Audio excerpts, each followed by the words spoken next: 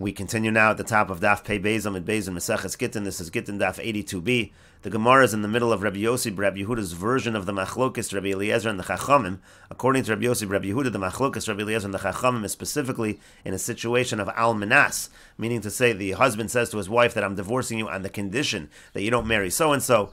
Rabbi Eliezer matter l'chol adam chutz me'oso ish. Rabbi Eliezer says she is mutter to marry anyone except for that person because that was the condition of the get. The Chachamim osrim, but the Chachamim say she's prohibited because the Chachamim say such a get is not considered a good divorce at all. And the Gemara says, my time with Rabbi Eliezer, what's the reason of Rabbi Eliezer? Midi dahavi kol tanai dialma. It's just like any other condition. You're just placing a condition on the divorce, and that's fine. V'Rabbanan, and the Rabbanan will respond to Rabbi Eliezer, and they say, kol tanai dialma lo shayar le beget. In general, a normal tanai, that doesn't leave something off of the get. She's still completely divorced from the husband. But over here, shayar le beget, there's something being left off. She's not completely separated from her husband because she's still prohibited to this particular individual. And the Gemara continues, Umas nisin du ukimna b'chutz. Now, according to our Mishnah says that the machlokas between Rabbi Eliezer and the Chacham is by a case of chutz, where the husband says to his wife, you're divorced and permitted to every man except for so-and-so. My time with Rabbi Eliezer, according to that approach, what's the reason of Rabbi Eliezer that even by a case of chutz, the divorce is okay? And the Gemara explains, Amar Rabbi Yana mishum zakei nechad. Rabbi Yana said in the name of a particular elder, Amar Kratz, because the pasuk says, V'yatsa mi beiso v'halcha v'haisel ish acher. By divorce, it says that she leaves his house and goes to another man. And we understand from that pasuk, according to Rabbi Eliezer, afilu lo hitira ela leish acher harezu megureshes. Even if this divorce is only permitting her to one other person, that's still considered to be a good divorce. V'Rabbanan, and the Rabbanan respond, Hai ish l'chol ish v'ish. When it says over here, she goes leish acher, it doesn't mean to one man, it means to any man. She has to be permitted to all men. And the Gemara continues, Rabbi Yochanan, and Rabbi Yochanan says, time with Rabbi Eliezer mehacha. The reason of Rabbi Eliezer that he allows it when the husband says chutz from so-and-so is from the following pasuk, V'isha grusha me'isha lo yikachu. It says in the pasuk, it's talking about the fact that Kohanim are not allowed to marry divorcees. It says a woman that is divorced from her husband, so they're not allowed to take as a wife. And we understand that pasuk to mean, according to Rabbi Eliezer, afilu lo niskarsha ela me'isha nifsala min hakuna. Even if she's only divorced from her husband, meaning it's a separation from her husband, but not necessarily permitted to others, that's still enough to consider her a divorcee, and she is disqualified from the kahuna. Alma havagita, you see that it is considered an effective get, even though it's not a full separation from the husband. V'Rabbanan, but the Rabbanan respond, Isser kahuna shani. It's different when you're talking about the prohibition from kohanim, because even a disqualified get is able to render a woman that she's disqualified from the kahuna. And Rashi explains, Ela me'isha, even if she's only divorced from her husband, meaning, Da'amar lo harayat megureshes mimeni, meaning, let's say he says to her, you're divorced from me, v'yan mutaris l'chol adam, but you're not mutter to anyone else. V'zeu reach haget, that's the case of reach haget, the scent of a get, sheposel b'kuna, which disqualifies by kahuna. When we deposel l'kuna, now from the fact that this kind of a get disqualifies her from the kahuna, alma getu, you see that it is in fact a get. V'hachad d'sharya l'chol adam, chutz mizem, mutaris l'achayim, and over here, where he's permitting her to all men except for so-and-so, also in that case she'd be permitted to these other men. And the Rabbanan say back, Isser kahuna shani, when it comes to the Isser kahuna, that's different. Shariba v'anakasa mitzvahs yiseirus, there are many mitzvahs when it comes to the kohanim, and therefore we're more strict in that regard, but that does not necessarily mean that it would be a good gerushin if the husband says to the wife, chutz mi ploni. And the Gemara continues, Boy Rabbi Abba. Rabbi Abba asks the following question, B'kiddushin heich, what would be the halacha in kiddushin in such a case? Meaning to say, let's say a man would say to a woman, Hareyat mekudeshes li, that you're mekudeshes to me, and you're usher to all other men except for so-and-so. You're still going to be permitted to so-and-so. And the Gemara explains, Tiboiler Rabbi Eliezer, Tiboiler Rabbanan. That would be a question according to Rabbi Eliezer, who permits that when it comes to get. And that would be a question according to the Rabbanan, who don't permit it by get. Tiboiler Rabbi Eliezer could be a question according to Rabbi Eliezer as follows. Ad kan lo kam Rabbi Eliezer hachel mishum dechsivi kroi. Rabbi Eliezer only says it's a good gerushin in such a case, as we brought from Sukkim. Aval hasam kinyan ma'al yoboinan. But over here you need to have a full kinyan. It's not a full kinyan if he says to her that you're prohibited from all men except for so-and-so, and therefore maybe Rabbi Eliezer would say it's not going to be effective by Kiddushin.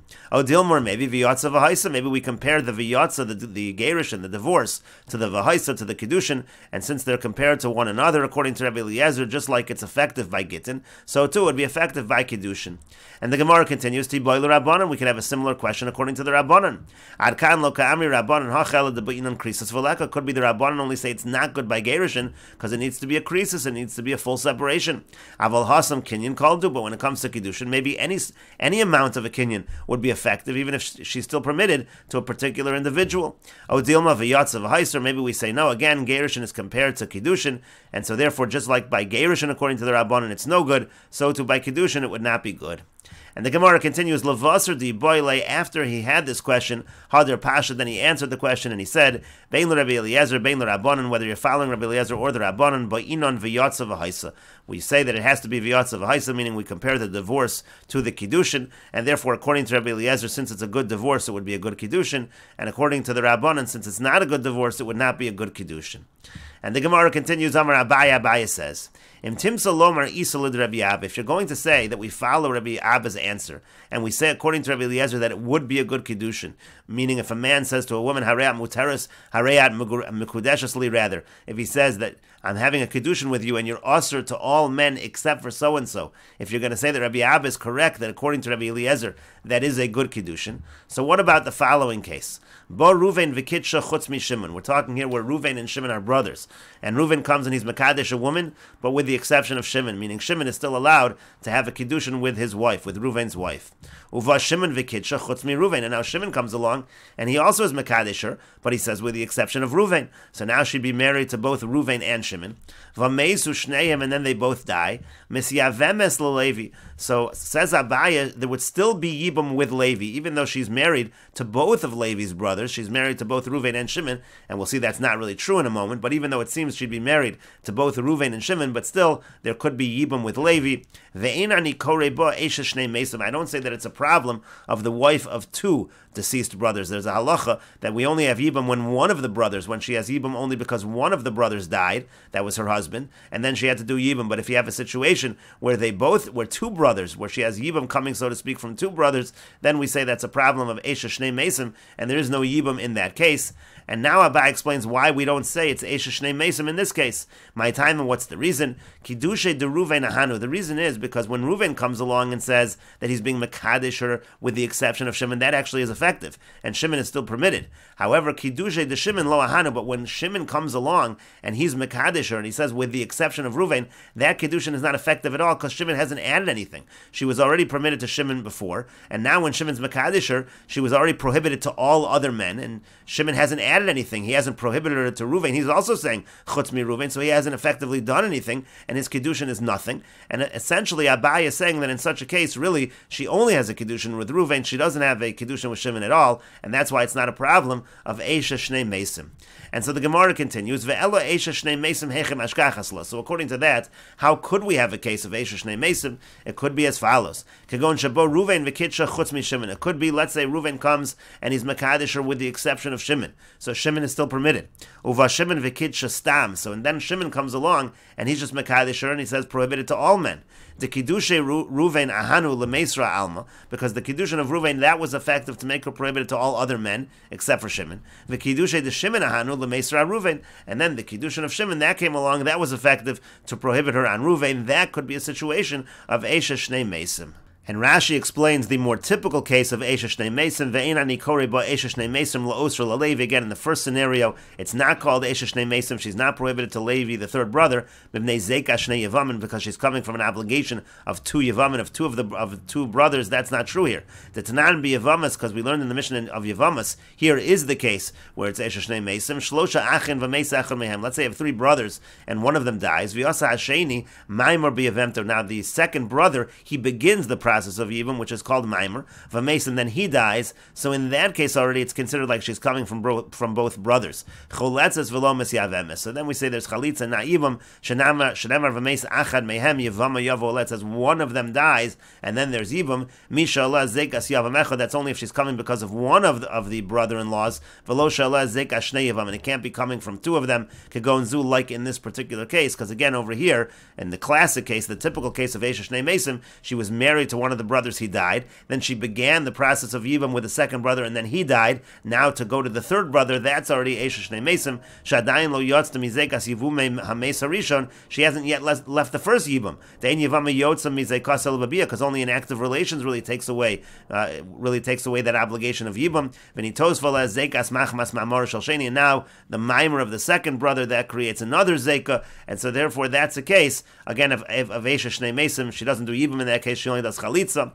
V'hacha Shminan Abaye. So here Abaye is teaching us afilu isul Rabbi Ava shekidushin ka'elu have a kidushin legabe alma v'nimtzu shneim kidushin. Even if you say like Rabbi Ava that both of the kidushins are kidushin, in this case again where you say chutz einani kore bo Esha Shnei Mesim, that's not Esha Shnei Mesim if Shimon's kiddushin didn't add anything. My time, what's the reason kiddushin did Reuven ahanu? Because the kiddushin of Reuven was effective. Aval kiddushin Shimon lo mahani midi, but the kiddushin of Shimon did nothing. To kevan damer chutz me Reuven, because if he just said chutz me Reuven lo asra al sham adam hamutter, he never prohibited her on anyone that she was mutter to before. Sharei asura v'omedesi ala kol chutz me Reuven, she was already asur to everyone except for Reuven. And then Shimon comes along and says you're asur to everyone except for Reuven. He hasn't really added anything, and so that's why Shimon's kiddushin would not be good. And so then the Gemara finds the case where we say the kiddushin of Shimon is good, and it would be considered Esha Shnei Mesim.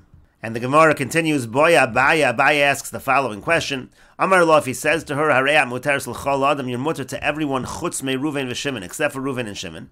The Chazar v'Amar la, but then he says to her, Lu Reuven v'Shimon, that you are permitted to Reuven and Shimon. So Ma, what's the halacha in that case? Mi amrinan mai do asar shara. Do we say that what he means to say is that which he prohibited, meaning Reuven and Shimon, who initially he was not permitting her to, now he's permitting her to Reuven and Shimon as well. O Dilmor, maybe what he was saying was mai do asar shara, mai do shara asar. That which he initially prohibited is now permitted. Reuven and Shimon are now permitted, but that which he initially permitted, all other people are now prohibited.